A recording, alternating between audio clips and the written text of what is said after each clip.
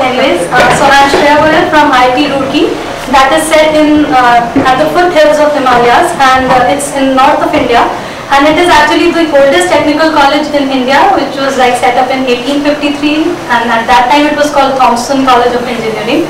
Anyways, this summer I have been working with Dr. Webokai at the UW Carbon Cancer Center, and I've been working on multimodality molecular imaging to target tumor angiogenesis, and we've used antibodies as well as graphene nanoparticles to do the same.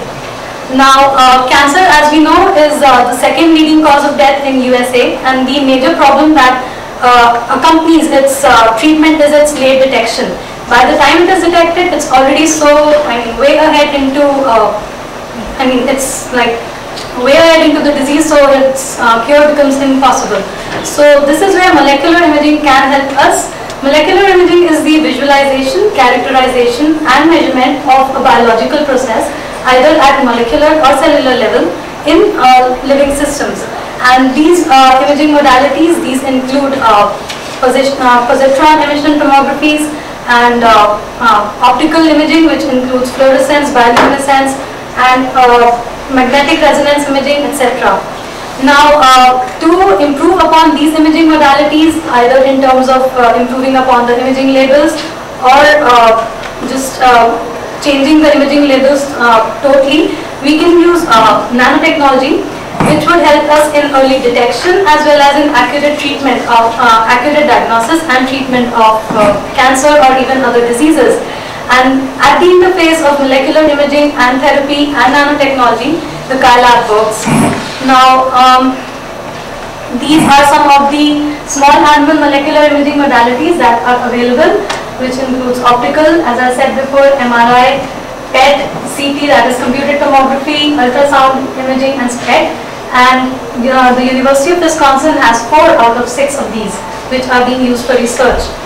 Now, the aspect of cancer that my projects would be targeting is angiogenesis, which is formation of new blood vessels, and this is very important for initiation and progression of cancer. One of the proteins that are expressed mainly in the vascular endothelial cells during angiogenesis in proliferating tumors is CD105, and this is a transmembrane protein. So this would be our target. The targeting ligand that we would be using in our project is TRC105, which is a monoclonal antibody, and this binds to both human and murine CD105. And in fact, it is about to step into second phase trials in USA, clinical trials in USA. And because PET is such a great imaging modality, in fact, it's one of the primary imaging modalities for tumor detection, due to its excellent sensitivity, tumor penetration, and its ability to be the images of PET can be accurately quantified. So we'll be using PET, that is positron emission tomography, as one of the major imaging modalities for my project. Now, generally, PET, as of now in clinical oncology, it uses fluorodeoxyglucose, which is a glucose molecule which is bound to fluorine, a radio-labeled fluorine, as you can see over here. And this radio tracer is now injected into the body intravenously, and where this fluorine, it decays slowly, emits positrons which annihilate with electrons and release gamma rays, which can be detected. And this is how tumor is imaged. Tumor, or in fact any disease, can be imaged. But the problem is that this FDG, it is based on the fact that it would be incorporated in glucose metabolizing regions, and cancer has been shown to be a highly active metabolic tissue for glucose, and FDG is not cancer specific. So this can have high uptakes in normal organs, which normally metabolize glucose at a very high rate, for example brain, heart and muscle. And also in some conditions like inflammatory conditions or some infectious diseases or after surgery, the tissues in those regions, they show a high uptake of glucose. So this might result in false positives. So that means that so we need some imaging modality, or some imaging tracer which would be very specific to tumor. So this is where we use antibodies. Now why do we bring in graphene at all, which is a nanoparticle? The thing is that nanoparticles, they have a large surface area onto which several imaging labels can be conjugated. So this would give a high signal, dramatic signal amplification. Also, we can attach different targeting ligands onto the nanoparticles, and so this would increase the binding affinity and specificity of the constructs. And also, nanoparticles have been shown to bypass biological barriers, even the blood-brain barriers in some cases. So the targeting efficiency is enhanced. And in future, what can be done or is postulated is that a single nanoparticle can act as a substrate for holding the imaging tracers, the ligands, as well as the drugs, so that you can have simultaneous imaging, diagnosis, and cure and treatment of the disease. So if that happens, that would be like, from some papers that I've read, people say that nanotechnology is actually the only answer probably now to effectively deal with cancer. So with this overview, I'd like to introduce you to my projects. The first one is we try to target vasculature, tumor vasculature, using functionalized graphene oxide nanosheets. And the second project would deal with developing an antibody-based dual modality agent for PET and optical imaging in breast cancer, 41 cells of breast cancer. So moving on with my first project, we have this graphene oxide nanosheet onto which we would conjugate the TRC105, which is our antibody, and onto which we would be conjugating a radio tracer using this is NOTA, actually, a chelator for radionuclides. And so I'll go on with my project. So first of all, with graphene, what is graphene? Graphene is actually a monolayer of carbon atoms. It is a two-dimensional sheet in which carbon atoms are take the form of hexagons, and this is a very amenable nanomaterial because it can be easily wrapped up into fullerenes or can be rolled into nanotubes, as you can see in this animation here, and it can be stacked on these can be stacked on top of each other to form graphite. And actually it has been very much in use since it won the Nobel Prize in 2010, when it was discovered, and but it has not really been used in biomedical sciences as such. It has mainly found uses in electronics. So it would be an interesting material to work with. Because just apart from the high surface area which all the nanomaterials provide, it has also been shown that graphene has a high Weber stability. It shows low toxicity, and it is very easy to functionalize because it has a plain sheet-like structure, so it would be very easy to attach things onto it. Now, this is my workflow. So what we did was that we took graphene oxide nanosheet, which was around 10 to 50 nanometers in dimensions, and we conjugated NOTA, which is our bifunctional chelator for radionuclides, onto it. Then we attached the antibody, which would be our targeting ligand, onto it. Now these constructs were then tested in vitro in UX and by microscopy studies and FACS analysis. And after the successful, we got some good results with it, and so we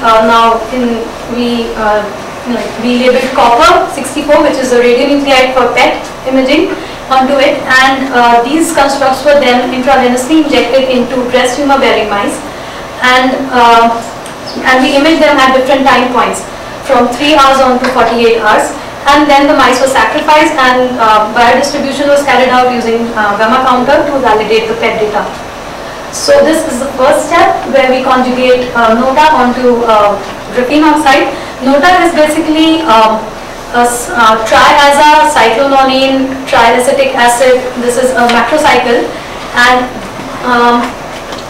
the compound of NOTA that we use is actually benzyl isothianate derivative of isothiocyanate derivative of NOTA, so that it would help us in attaching it to graphene oxide nanosheets. So these graphene oxide nanosheets are also functionalized with PEG PEG would help us would help to act as a spacer between graphene and nota. And similarly, we attach the antibody to graphene oxide using PEG again, and then we carried out FACS and fluorescence microscopy studies. The results I would not be able to show them to you, but so then we carried on with copper labeling, and this nota here, so when we incubate with copper at a particular pH, we see that the copper atom, it goes and fits inside the cavity formed by the bridges, the carbon bridges, and the nitrogen atoms. And these bonds that you can see over here, these are actually coordinate bonds, so the bonds are pretty strong. And so this is how we radiolabel the graphene conjugates. And now these conjugates are injected intravenously in mice, and as we can see, these are the PET images at 3-hour time point and 48-hour time point, and the control would be just a plain graphene oxide nano sheet without any targeting antibody, that is TRC105, and we can see a very good very good localization to the tumor in case of the conjugates, but in case of graphene oxide, we can hardly see any tumor uptake. So this shows that the graphene oxide and the graphene oxide and TRC105 conjugates have a very high tumor, like comparatively high tumor uptake, and with time at 48 hours, you can see there's a diminishing of signals. So that is probably because one, copper 64, it has a definite half-life of about 12.8 hours, and so it starts decaying, so the signal would diminish, yes, and also the conjugate starts getting eliminated from the mouse. So so this was basically the first project, and that I completed in here. And so we see that the TRC105 conjugation to graphene oxide, it increases the tumor uptake. Also, PET has allowed good quantitative and non-invasive measurement of graphene oxide conjugates in the living mice.